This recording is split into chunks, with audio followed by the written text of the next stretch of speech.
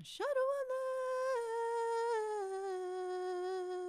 إله إلا الله. أشهد أن لا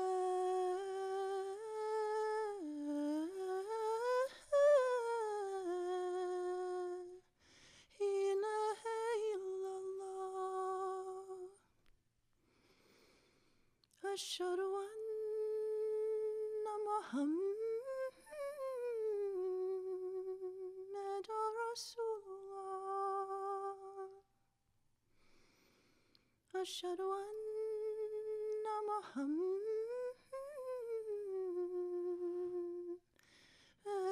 رسول الله.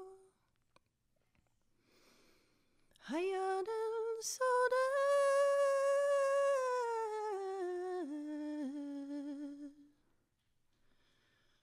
حي على الصلاة.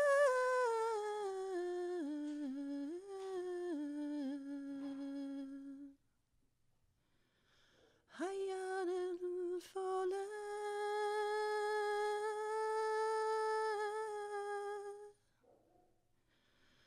حي على الفلاح.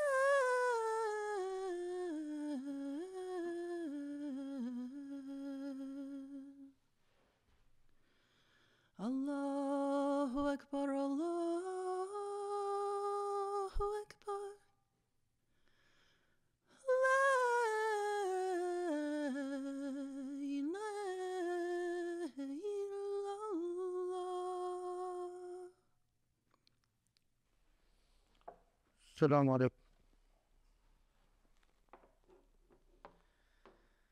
الله أكبر الله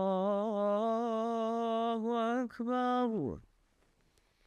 الله أكبر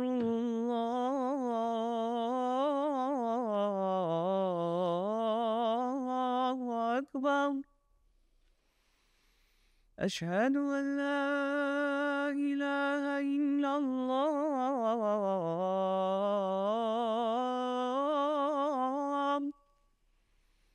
أشهد أن لا إله إلا الله. أشهد أن محمدا رسول الله.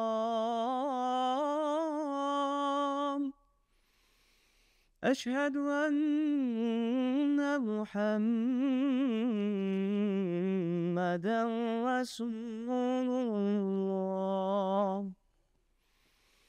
حي على الصلاة.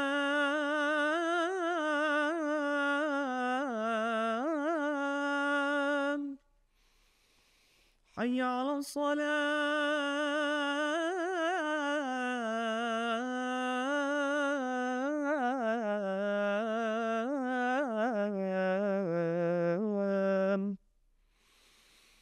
حي على الفلاح.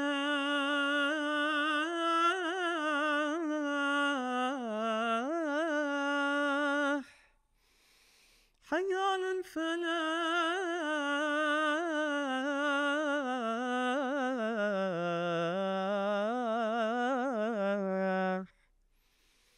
الله أكبر الله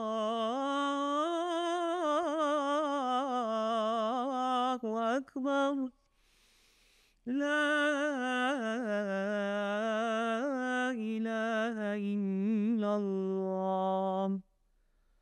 وصل وسلم وبارك على سيدنا محمد وعلى آل محمد. بسم الله الرحمن الرحيم.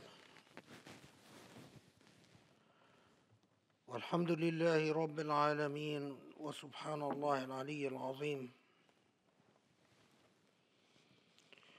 سبحان الله، نحمده ونستعين به ونستهديه ونستنصره ونستغيثه، فإنه حقا من هدى الله فلا مضل له، ومن يضلله فلا هادي له. اللهم صل وسلم وبارك على الحبيب المصطفى النبي الأمين المرسل رحمة للعالمين، وعلى آله الأطهار الميامين، وعلى صحبه المختارين.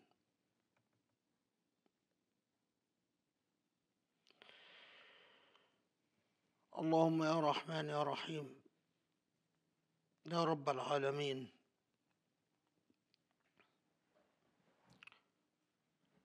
اللهم لا تزغ قلوبنا بعد إذ أن هديتنا، وهب لنا من لدنك رحمة، وافتح بيننا وبين قومنا بالحق يا رب العالمين، وأنت خير الفاتحين. ربنا وآتنا ما وعدتنا على رسلك ولا تخزنا يوم القيامة. ربنا عليك توكلنا وإليك أنبنا وإليك المصير، فاغفر لنا ذنوبنا وكفر عنا سيئاتنا وتوفنا مع الأبرار يا علي يا عظيم.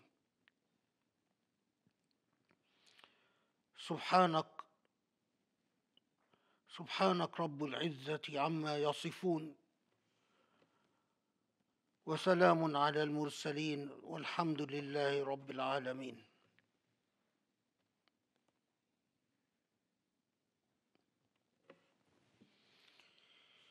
Today is the last Friday of this Ramadan.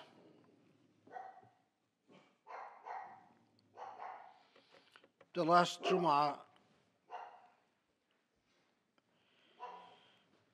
Jum'ah in this year's in Ramadan.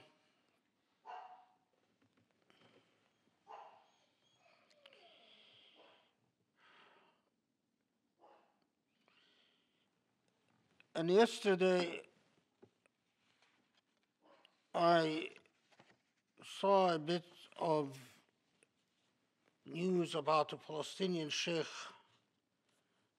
His name is Mahmoud Hassanat, who gave an exceedingly short khutbah. Basically, it consisted of the sheikh getting up and saying if 30,000 killed and 70,000 injured cannot wake up the Ummah, then what can I say? And then he concluded the khutbah, and that was it. And they prayed Jummah.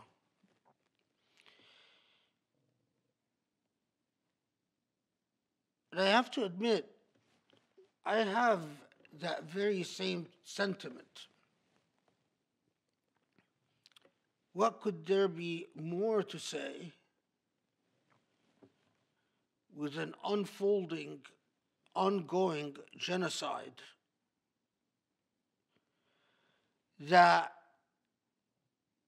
even just yesterday in the Human Rights Council in the United Nations, which passed a resolution calling for an arms embargo against Israel.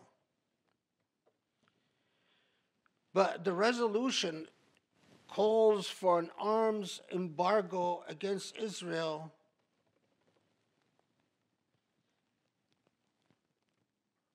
for a possible, the resolution is worded in a conditional way, that it calls for an arms embargo against Israel by the Human Rights Council resolution calls for the arms embargo because of evidence of a possible genocide. And apparently the resolution was introduced by Pakistan, but on the floor of the Human Rights Council, countries like Germany, which voted against the resolution, Germany, the United States, Britain, were among the 6 countries that voted against the Human Rights Council resolution, very strongly objected to anyone accusing Israel of a genocide. And Germany made the very disingenuous argument that we cannot possibly say that Israel has committed a genocide until the International Criminal Court says so. And because the matter is under investigation by the International Criminal Court, then we cannot possibly say that Israel has committed a genocide because the International Criminal Court have not spoken on the matter.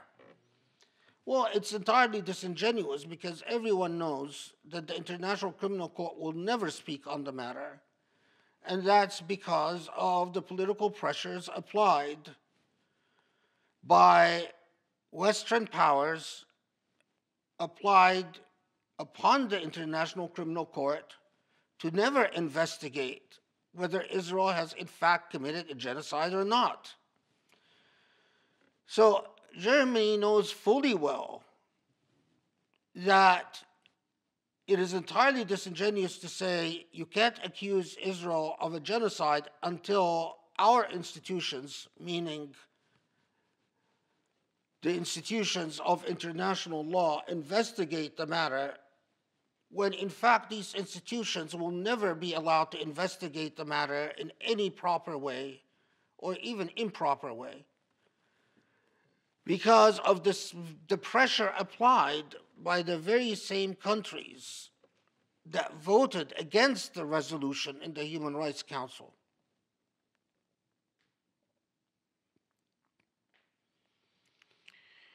So the resolution passed in the Human Rights Council, that conditionally worded resolution that calls for an arms embargo against Israel because of suspected genocide. 28 votes in favor, 6 votes against, and 13 countries abstaining. And of course, resolutions in the Human Rights Council are non-binding. They only have moral weight, so to speak. In other words,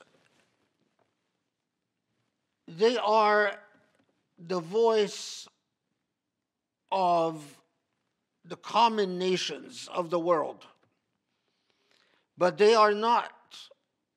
But the resolutions of the Human Rights Council is not the voice of the superpowers that yield actual weight and force and compulsion. They're not the permanent members of the Security Council, and so the voice of the Human Rights Council ultimately does not have binding authority.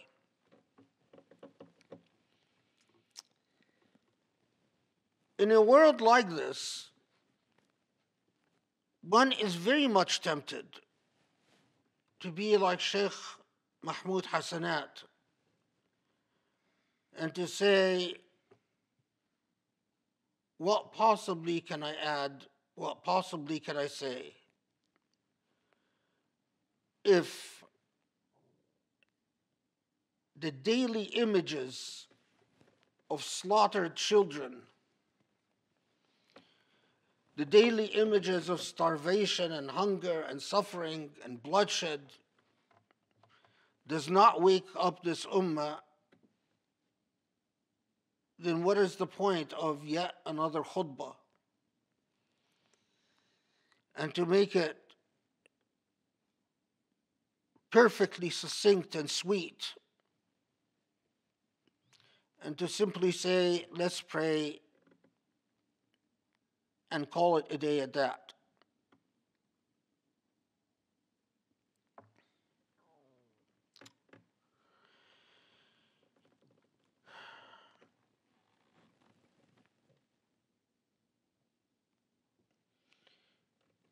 Again,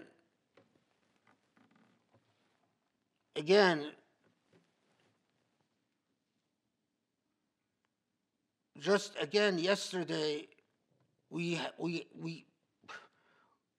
just had Israel commit yet another atrocity of killing the unarmed, obviously, internationally protected workers of the international kitchen. People who are officially employed by the UN, and the United States or the media outlets made a big to-do about the Biden administration being very upset at Netanyahu for killing for the never-ending murder of international workers, and making a big to-do of Biden's phone conversation with Netanyahu, which reportedly Biden tells Netanyahu, if you don't stop killing international workers, the US might get tough on Israel. And all of us know that this is all hogwash. And that when the US gets tough on Israel, all the US will do is perhaps delay shipments or a partial shipment of some limited number of weapons or arsenal that the US has promised Israel. But the US never, in any real sense, punishes Israel.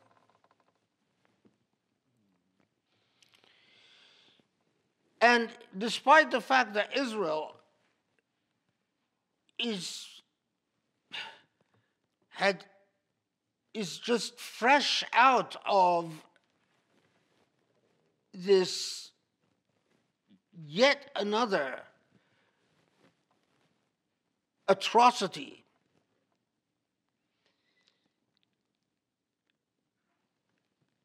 I watched on screen Israeli soldiers were filmed, caught on live camera,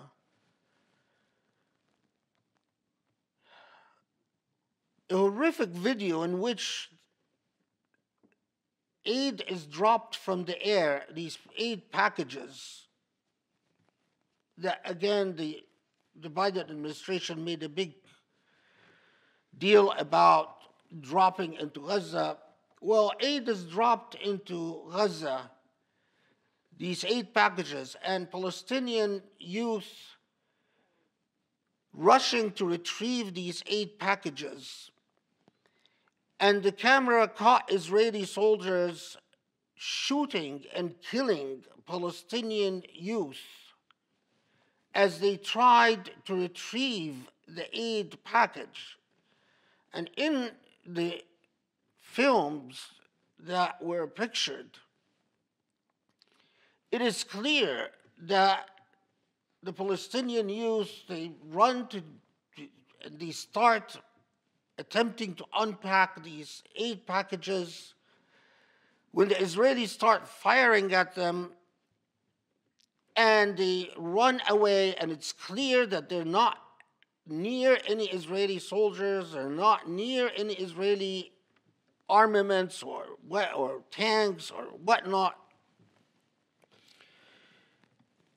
It is clear that they're not armed, And it is also clear that once the Israeli soldiers wounded some of these Palestinians trying to retrieve these aid packages, that the Israeli soldiers prevented any other Palestinians from reaching the wounded Palestinians until they bled out and died. And it's all caught on camera. And it's right after the atrocity that was just committed of killing UN aid workers working in an international kitchen designed to feed starving Palestinians. And right after the Biden administration is supposed to get mad at Netanyahu and supposed to talk tough at Netanyahu,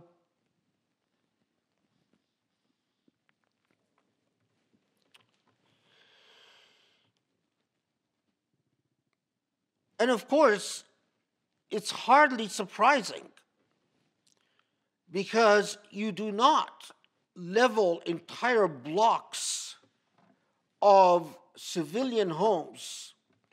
You do not destroy graveyards. In fact, raze graveyards to the ground. You do not carry out executions in hospitals. And Western countries, the defenders, so-called defenders of human rights, basically not as much as even in any sense taking the principles of human rights or the Geneva Conventions seriously, or even the obvious, undeniable violations of the Geneva Conventions. And if your soldiers basically see this pattern and practice for 6 months of absolute impunity when it comes to the murdering of Palestinians and the targeting of Palestinians, you're not going to take very seriously any belated talk about why did you kill these particular 6 UN aid workers, as opposed to all the journalists, all the medical personnel, all the other civilians that you've killed for 6 months with very little going on. So I go back and I say, yes, one is very tempted to follow in the footsteps of the Palestinian Sheikh Mahmoud Hassanat.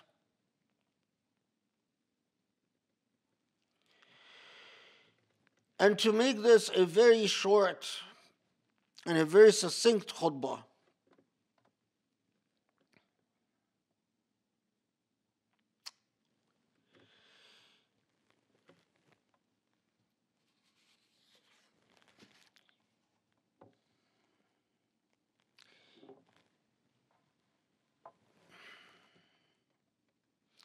except for a moral obligation to continue testifying, lest Allah subhanahu wa ta'ala holds one accountable for failure to make the testimony very clear and very outspoken.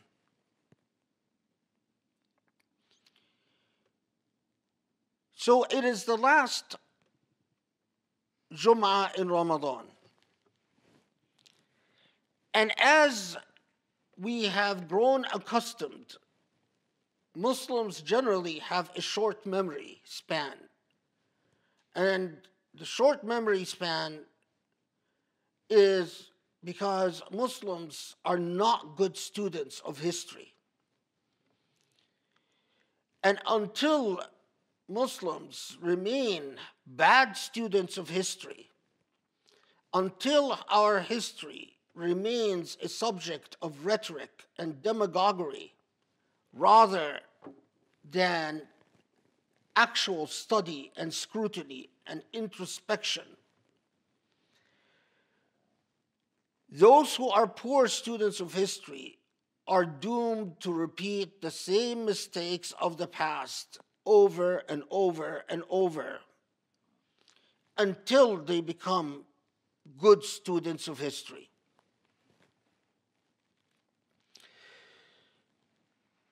But as we've grown accustomed,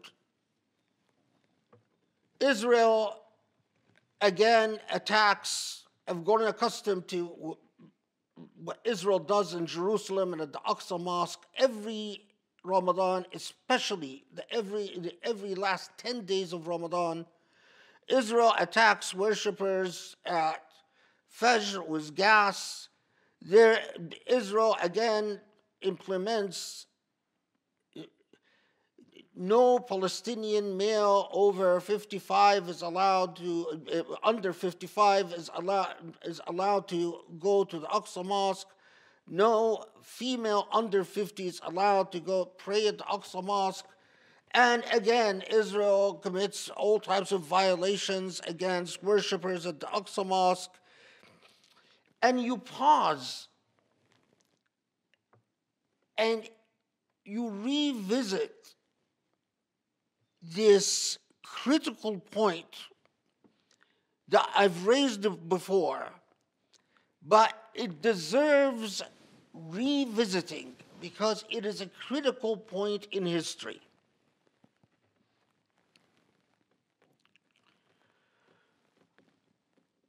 Allah subhanahu wa ta'ala could not have been more clear about what Allah says when it comes to Muslims,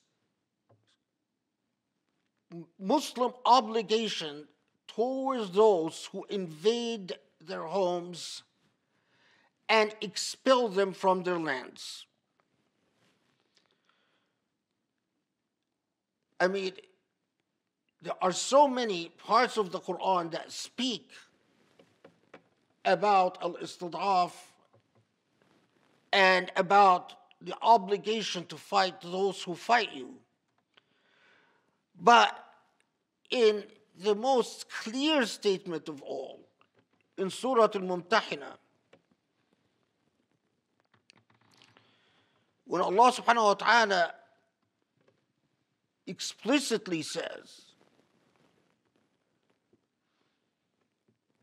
that Allah does not forbid you, لا ينهاكم الله عن الذين لم يقاتلوكم في الدين ولم يخرجوكم من دياركم أن تبروهم وتقسطوا إليهم. That Allah does not forbid you from befriending and from allying yourself to anyone except those who fight you because of your faith, Islamophobia and the Islamophobia industry, which has become a cottage industry of Zionist organizations and Christian Zionist organizations. And إنما ينهاكم الله عن الذين قاتلوكم وأخرجوكم من دياركم, that those who have expelled you from your homes. So the Quranic prescription is very clear.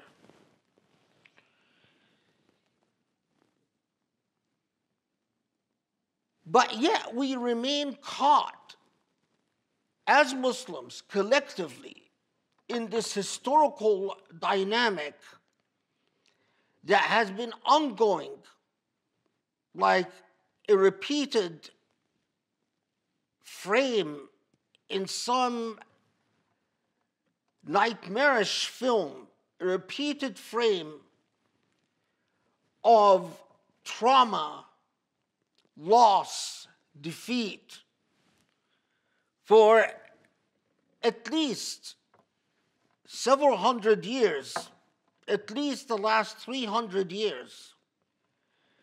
in the Muslim confrontation with colonialism.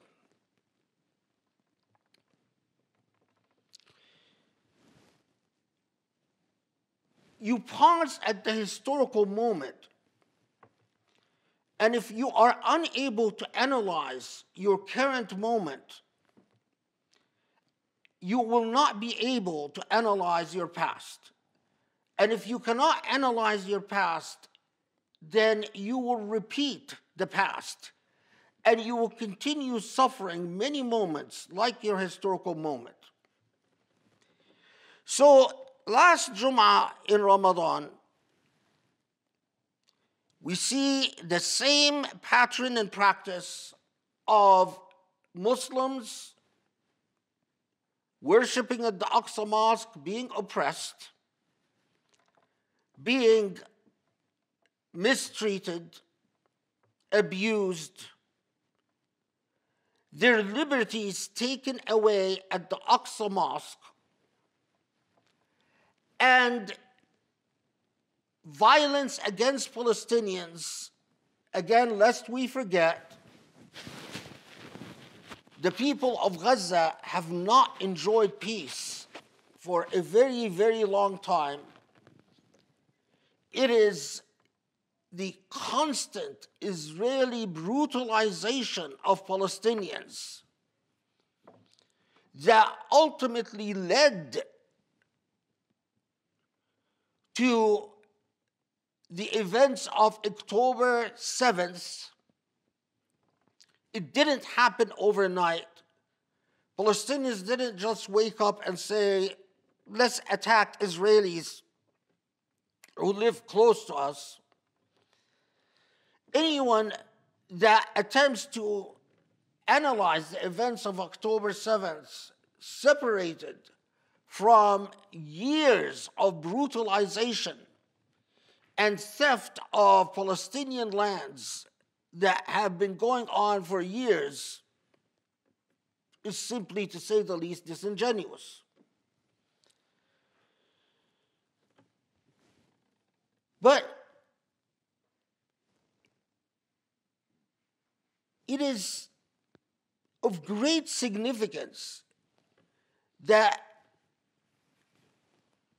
the entire Muslim world reports on and speaks about with great fervor and, yes, great hope about a phone call between Biden and Netanyahu.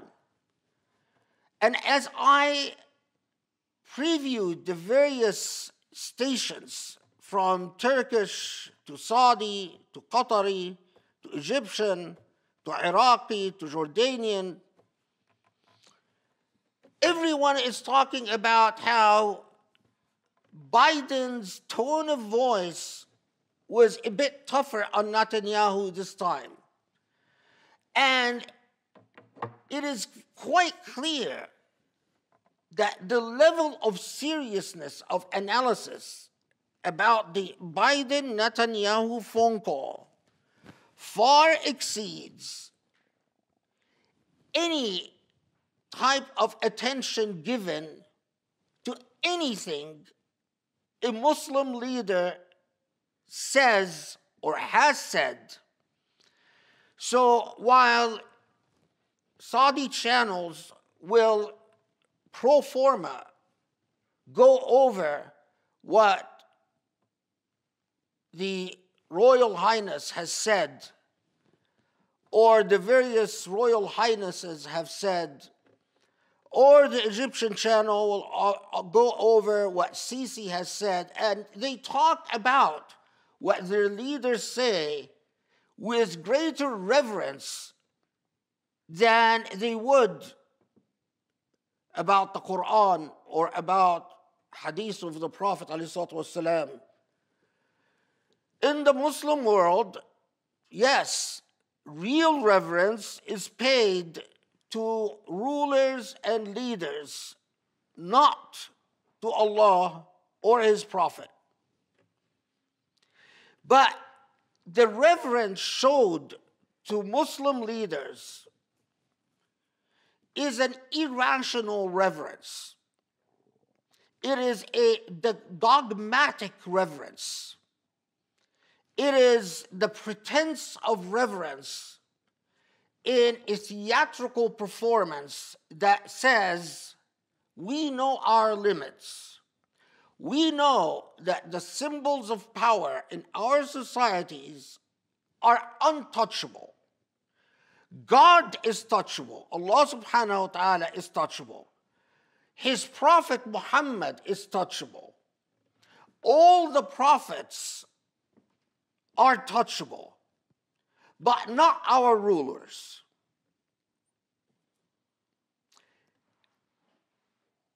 But when it comes to analytical seriousness, in other words, actually analyzing words as if they make a difference in life,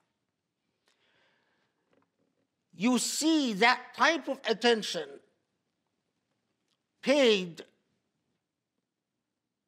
to what you and I know are the figures that actually matter in this world. In this case, the phone conversation between Biden and Netanyahu. We'll pause for a second and add to the analysis the following. Pakistan, the main sponsor for the resolution of the all arms embargo in the Human Rights Council. Pakistan, although Pakistan and its supporters got 28 countries to vote for the resolution in the Human Rights Council,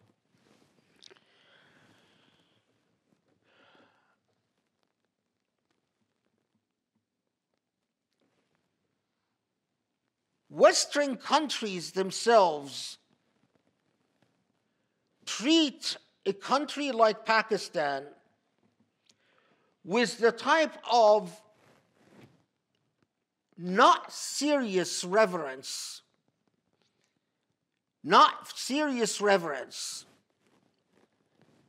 that we would show our rulers and our leaders if we could. Why so? Because although Pakistan sponsored a resolution, and although Pakistan played a serious role in drafting this resolution,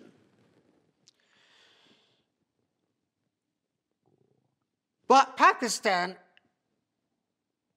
like other countries, authoritarian countries, has a horrible standing in the Human Rights Council. And the very countries that voted with Pakistan know that Pakistan doesn't have much standing or legs to stand upon in the Human Rights Council because of an abysmal human rights record. But even more ironic and more paradoxical is that Pakistan, the sponsor of that resolution, itself represses pro-Palestinian expression in Pakistan. So pro-Palestinian demonstrations are banned in Pakistan, raising of Palestinian flags banned in Pakistan, and as a political activist, you could get into trouble. As I looked at the list of countries that voted in favor of the resolution, countries that have a very dark and suspect relationship with human rights when it comes to their own citizens, like China, or countries, in addition to a horrible human rights record, countries that themselves, in their own policies, do not treat Israel with any level of seriousness like Saudi Arabia or Egypt. In other words, countries that have not even closed down the Israeli embassy or cut off relations with Israel despite the ongoing genocide, and countries that have failed to prevent shipments or the use of their airspace or land space to support and aid Israel in its ongoing genocide against Palestinians. One other element. So, Israel, yet again, attacks an ancient, old country like Persia. Israel, again, violates international law with impunity. And we all remember the type of language we've heard and grew up with, if you're my age, when the hostages were taken in the American embassy in Iran. And back then, people my age grew up with a steady dosage of language about how immune diplomatic missions are and sacrosanct diplomatic missions are, and how no civilized country would ever attack a diplomatic mission. Well, that language has no use now that Israel has, in fact, bombed a diplomatic mission. And whether you call them military advisors or not, many of the people that were killed in the Iranian consulate in Syria were carriers of diplomatic passports. And yet, the world, again, has very low tolerance for the principles of international law, or very low use for the principles of international law, when those who are hurt are people we don't like very much in the US.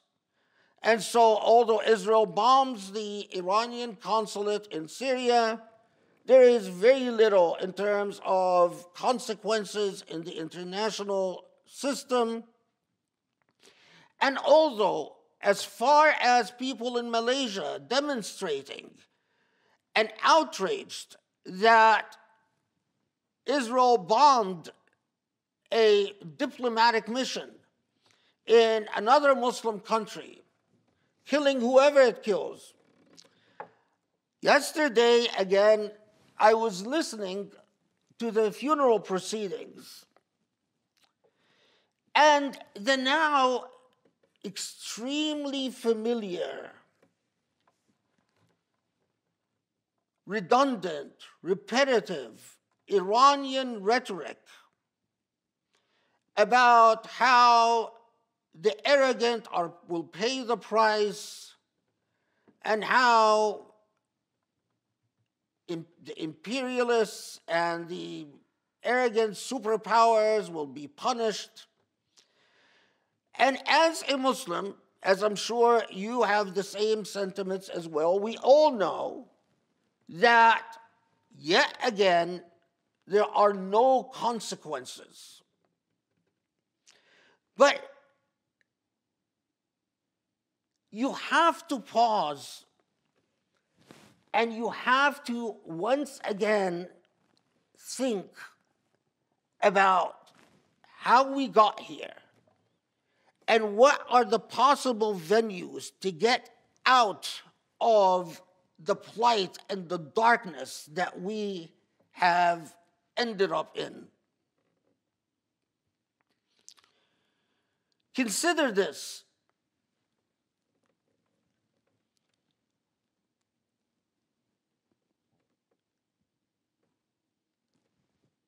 China, in terms of population and in terms of economic potential, could be a superpower that competes with the United States. But China will never be a superpower that competes with the United States, despite the fact that China manufactures a great deal of the material that is sold and bought and used in the US. In terms of economic power, in terms of technological leverage, China will never compete. And to put it very bluntly, and for the sake of the type of brevity that Sheikh Hassanat prefers, China will never compete with the type of economic leverage that a country like the US has, or the type of technological advancement that the US possesses, because China will never attract the brain bank that the US is able to attract. Whether you are a gifted scientist in Pakistan, or a gifted scientist indeed in Japan or South Korea, or a gifted scientist in China itself, all those who are gifted and truly brilliant, time and time again, are attracted to living either in the United States or Canada and perhaps a European country, a Western European country. And time again, we have been asking this question since Rafa' al-Tahtawi traveled to Europe and came back dazzled and wrote his very famous work when he said, "I see Islam in Europe, but I don't see Muslims." What Rafa' al-Tahtawi wrote about was the work ethic and the ethic in diligence and deliberation. He was impressed that in Europe he saw people that kept the streets clean, people who did their job, people who didn't ask for bribes, people who worked hard, did what they were supposed to do, although they were not Muslim. And he said, wow, this is an Islamic work ethic. But the difference between China and the United States is not the work ethic. It is not the work ethic. The difference between China and the United States is that the United States provides relatively more of a secret, powerful potion.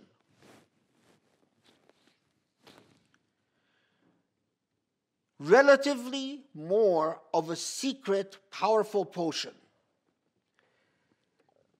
That secret, powerful potion is in extreme shortage in Muslim lands. And it's a potion that a baby in his or her crib understands and covets and desires. And that potion simply is freedom, liberty. The reason that scientists from Iran or Pakistan or Egypt or indeed China will come live in the United States because relative to China or Iran or Pakistan or Egypt, that scientist trusts the institutions of law and order that if someone more powerful than themselves treat them unfairly, they have a better chance. Nothing is perfect. There are no utopias. But they have a better chance of getting justice in the United States because there is, relative to China, more institutions of law and justice in the United States compared to China. And that the state will not impose, relative to China again, will not impose rhetoric and demagoguery upon the scientists and simply leave the scientist to do his business unharassed and uninterrupted. So,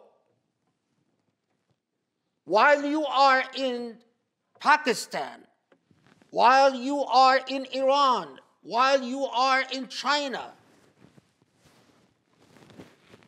doing your work, the thing that makes you anxious and worried all the time is that there are superiors that could come into the picture at any time and demand that you submit your agenda to their priorities, and there is no resort, there is no venue to address your grievance.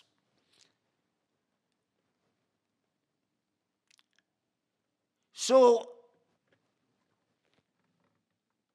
in Pakistan, you can sponsor a Human Rights Council resolution, but the very countries that either vote against you or for you know very well that you repress your own people and prevent them from supporting the same Palestinians that you are pretending to support in an international body. Do you think England and the US do not know, and Israel, do not know that Pakistan bans pro-Palestinian demonstrations and bans the raising of Palestinian flags?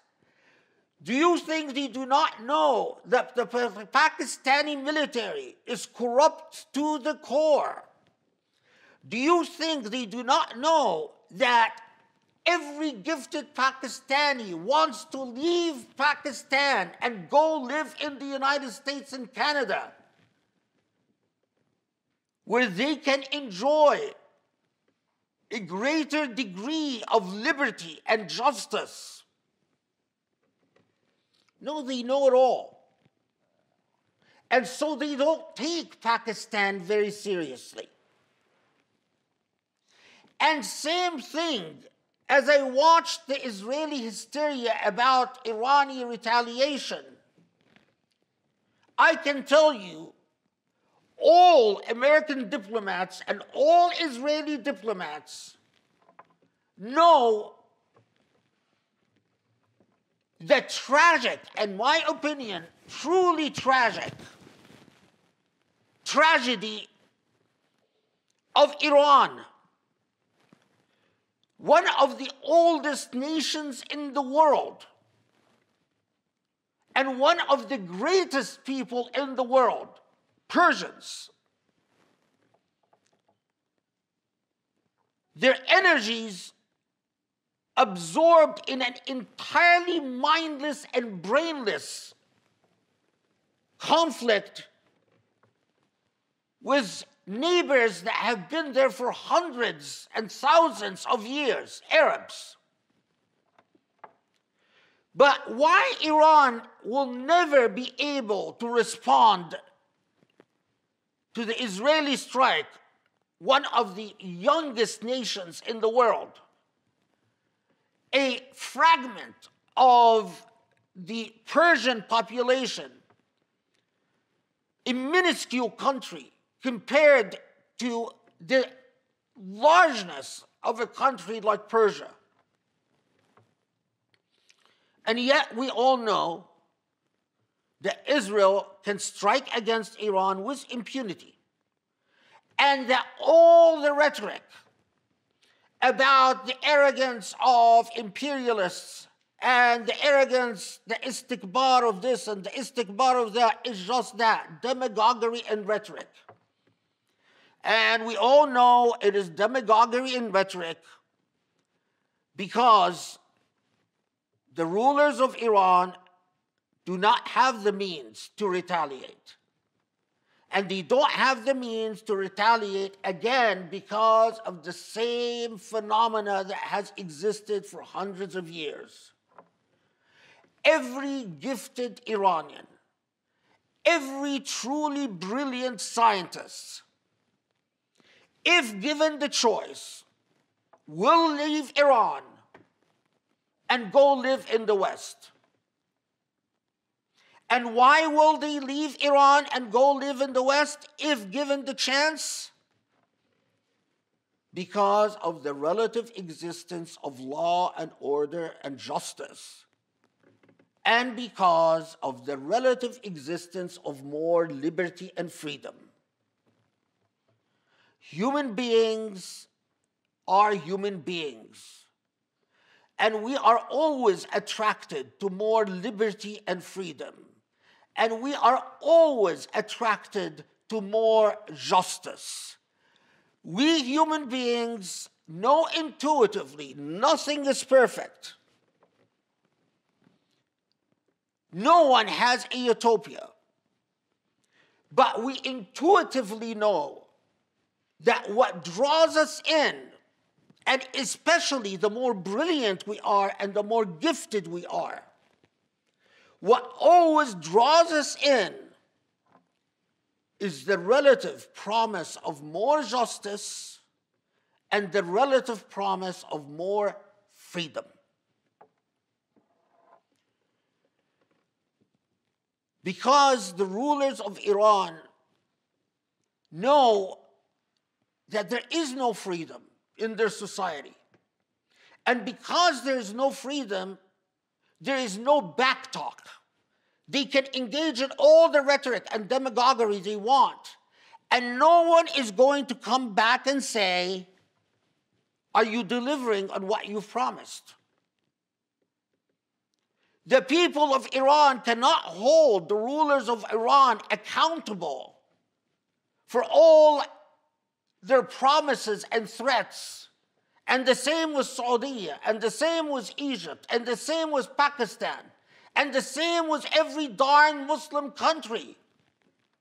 And because there's no accountability, rulers learn to say anything and everything, and not to take anything, any of it seriously.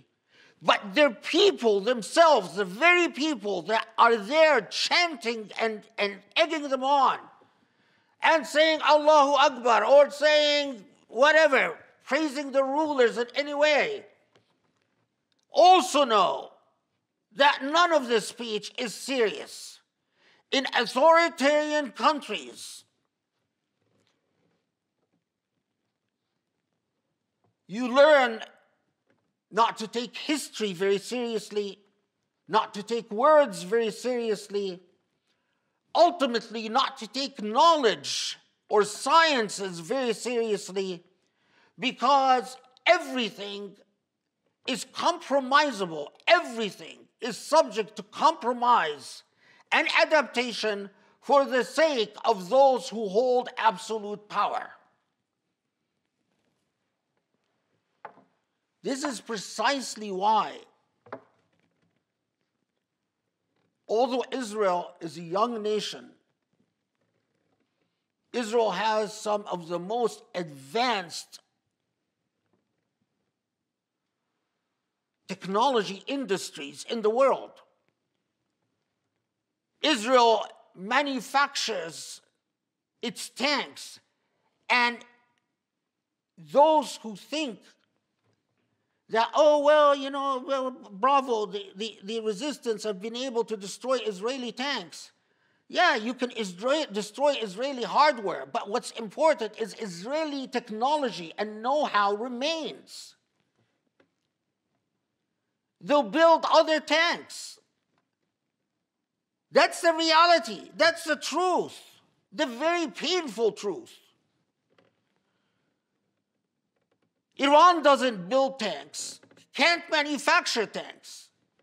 Pakistan can't manufacture tanks. Egypt can't manufacture tanks.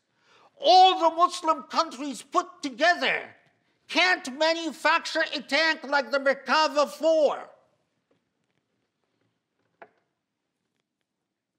So the truth of the matter is, honesty in discourse, truth in discourse,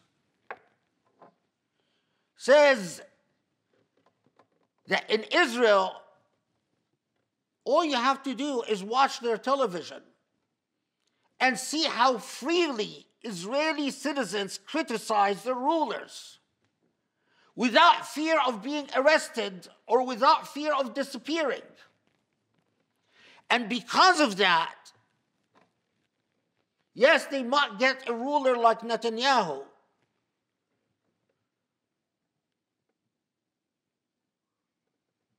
but they will always have the mechanism of self-correction because of the relative existence of greater amount of liberty and justice in Israel as opposed to countries like Pakistan or Iran or Egypt.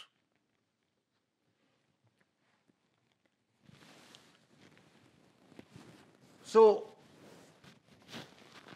here's the thing.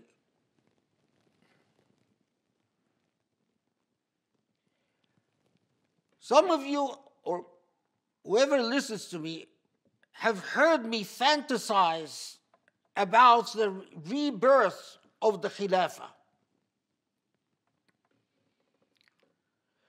But the Khilafah cannot come to be if it will embody the current state of Muslim ethics. The ethics of despotism, the ethics of dishonesty in discourse, the ethics of ahistoricism and antipathy and hostility to understanding history, the ethics of blind scientism, in other words, the ethics of celebrating engineers and empirical scientists without understanding the empirical science, without a foundation of social sciences, good administration, good justice, good management of liberty. Empirical sciences without these things is worthless.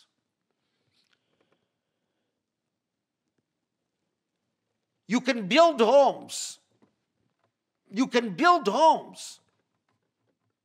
But without good social sciences,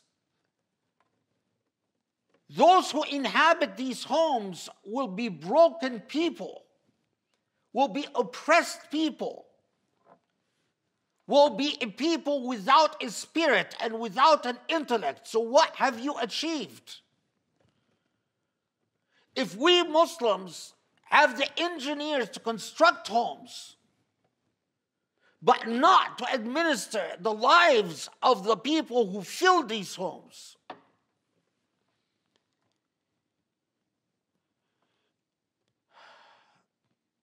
the institution that inherits Mecca and Medina, the institution that inherits the struggle for the Masjid al-Aqsa, must be an institution that celebrates human ingenuity and creativity and freedom and liberty and plurality and diversity. Otherwise, it would be entirely worthless, like all the Muslim institutions that have been built in the 20th century.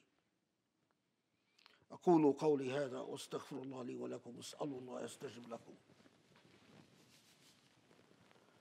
بسم الله الرحمن الرحيم. وسبحان الله العلي العظيم والحمد لله رب العالمين. اللهم صل وسلم وبارك على محمد وعلى آله وأصحابه يا رب العالمين. اللهم افتح بيننا وبين قومنا بالحق يا رب.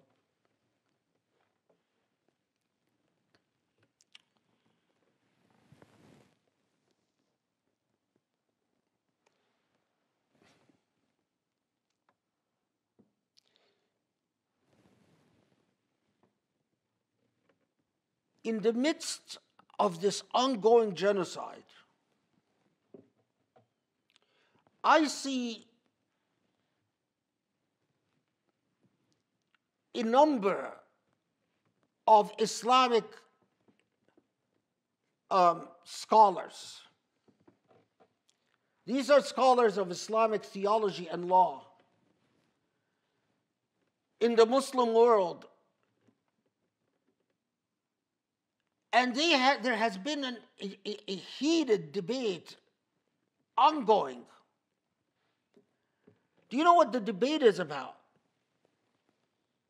The debate is about whether Al-Imam al-Nawawi, who is a great Shafi'i scholar, medieval, is a kafir or not a kafir. Why? Because of what Al-Imam al-Nawawi said about Sifatillah, the attributes of God. There is a hadith that I don't accept, but anyway, hadith that says Allah created Adam in Allah's image, sort of like the clear influence of Christianity, but anyway. And there has been a centuries-old debate about this hadith. And Imam al-Nawawi is among the Ummah in his book of theology that wrote whatever he wrote about, I don't want to get into it, about this hadith. And in the midst of a genocide and what is going in Gaza, a raging debate about the attributes of God and what the Imam al-Nawawi said about the attributes of God and whether the Imam al-Nawawi is a kafir or not a kafir, a respected scholar, not a respected scholar.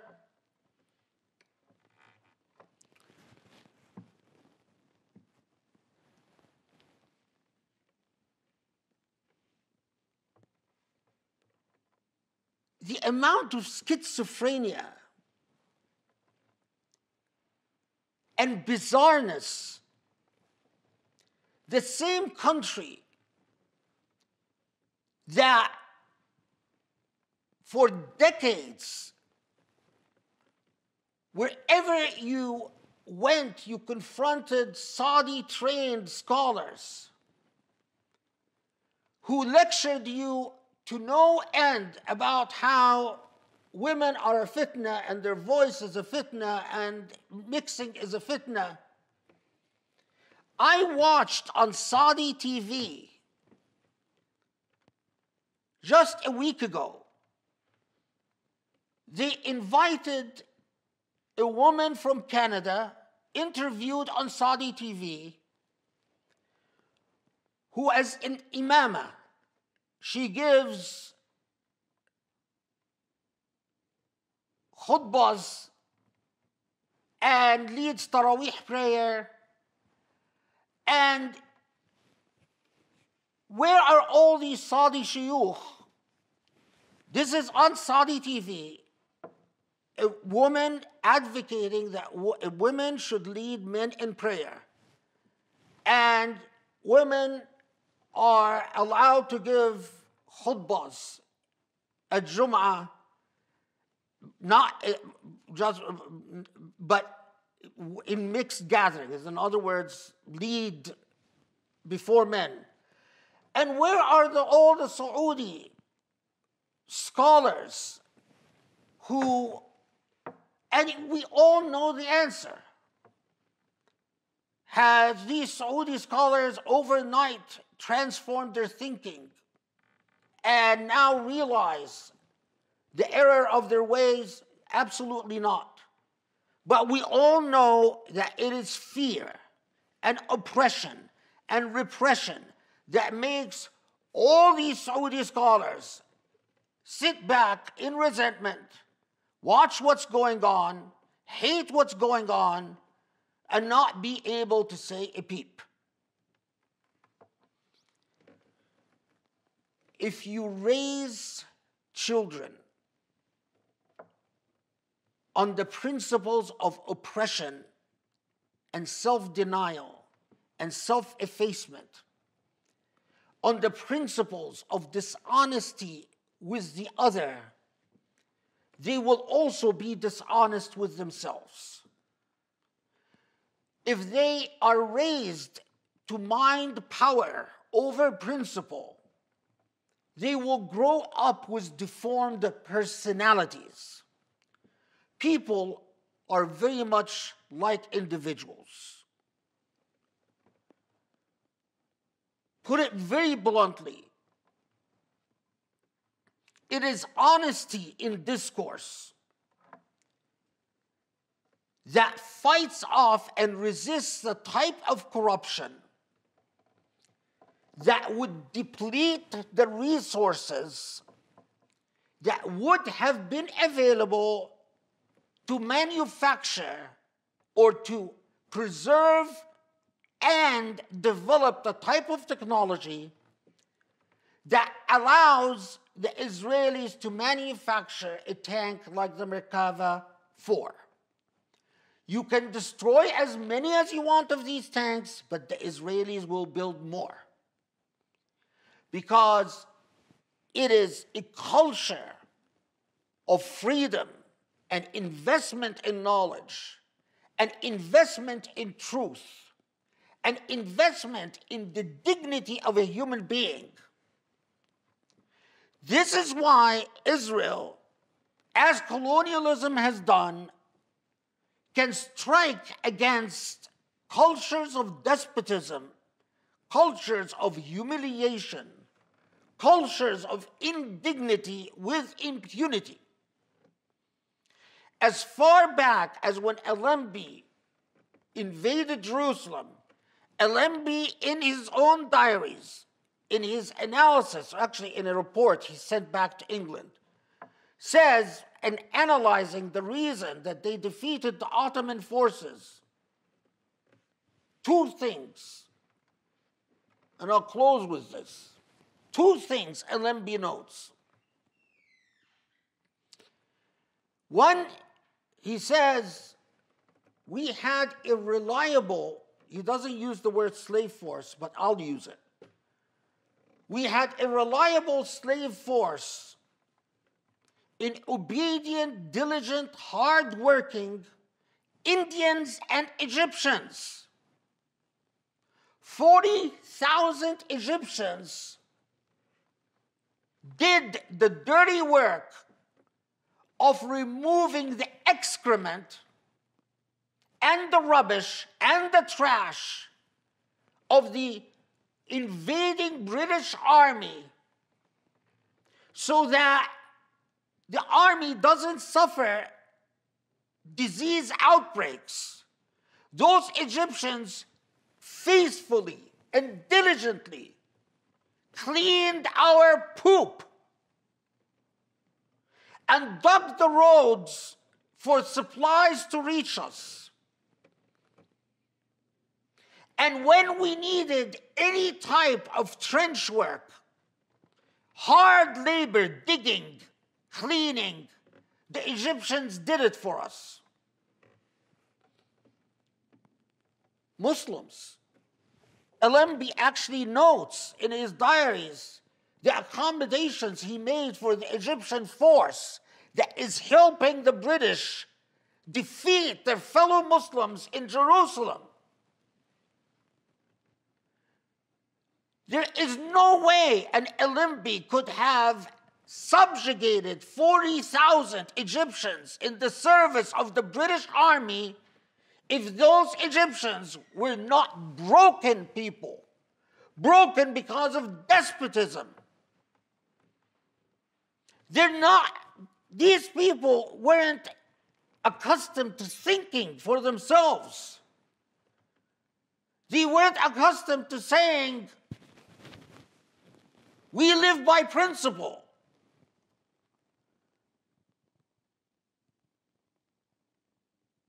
So he says this is one reason for our victory. This Egyptian and Indian slave force that we brought along to conquer Jerusalem. The second thing Alembi notes, he says, we had superior air power. Back in World War I, he says, superior air power made all the difference because the Ottomans were brave fighters and they fought very hard to defend Jerusalem, but ultimately they were no match for our superior air power. And it blows my mind that from 2016 to our very day, Israel can go and bomb the Iranian consulate in Syria because of superior air power. And all these years, and Muslims who have been struck again and again and again and again and again by superior Western technology have done one thing really well and everything else miserably. The thing that they've done very well is export their best minds to the West. The most brilliant Iranians, the most brilliant Pakistanis, the most brilliant Egyptians, they all go build careers in the West. And as they sit there talking about whether Imam al-Nawawi was a kafir or not, or go play house in their little Islamic centers that costed them $26 million, they have real good careers as scientists and doctors and engineers, and have miserable Islamic careers as they pretend to play house.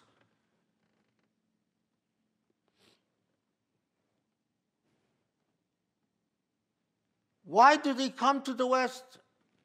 Because of the relative greater degree of justice and liberty. That's why they don't go to China. That's why they don't go to Russia.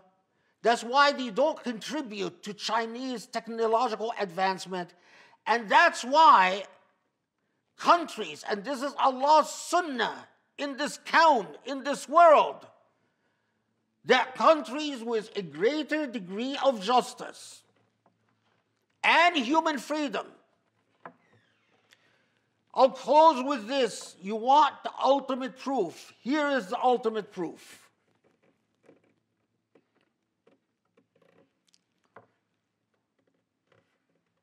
How often does the Quran talk about the hypocrites? How often does the Quran condemn throughout the Medina period the hypocrites, the hypocrites, the hypocrites, the hypocrites? Time and time again, Allah threatens and warns the hypocrites. You are bad people. You are doing bad things. God will punish you in the year after. You are betraying the Prophet. You've done horrible things. But why has Allah never commanded the Prophet to arrest the hypocrites or to expel the hypocrites from Medina. Why does Allah command the Prophet repeatedly, دع أذاهم وتوكل على الله? Don't hurt them. Tell them salam and walk away. Because Allah subhanahu wa ta'ala knew that what makes nations healthy and prosperous is freedom. And there is no way you can silence the hypocrites without teaching the populace at large cowardliness. There is no way that you can break the hypocrites through repression without breaking the entire population because of repression. And so, Allah, although this is a prophet and not just a ruler, doesn't allow the Prophet ﷺ to repress the hypocrites, to arrest the hypocrites, to censor the hypocrites, to tell the hypocrites you don't have the right to speak. And this relative amount of liberty and justice,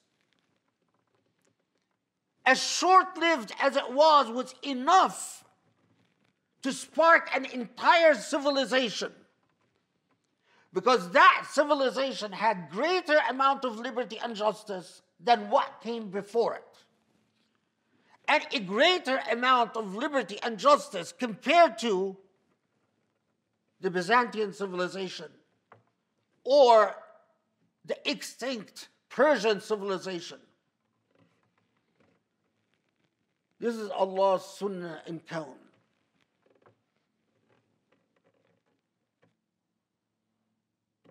You want to prosper, seek justice, build the human being, establish their sense of dignity, give the human being security and freedom, and you will see what you reap in terms of creativity and ingenuity. And it is creativity and ingenuity that builds and empowers nations. It is creativity and ingenuity, human creativity and human ingenuity, that prevents genocides and protects consulates and defeats superior or supreme air power. It is not rhetoric. It is not demagoguery. It is not a bunch of theater that we Muslims have become so good at. Allahumma afu anna. Allahumma aghfir lana. Allahumma arhamna ya tawwab ya rahman ya rahim. Allahumma hadina li aqraba min hadha rashada ya kareem. Allah forgive our sins. Allahumma guide us to the righteous path, to the straight path. Allah enable us to be better Muslims, testifiers for the sake of justice and righteousness, upholders of human dignity and honor, not oppressors on this earth, and not despots in your kingdom. وصلي وسلم وبارك على محمد وآله وصحبه وأقم الصلاة.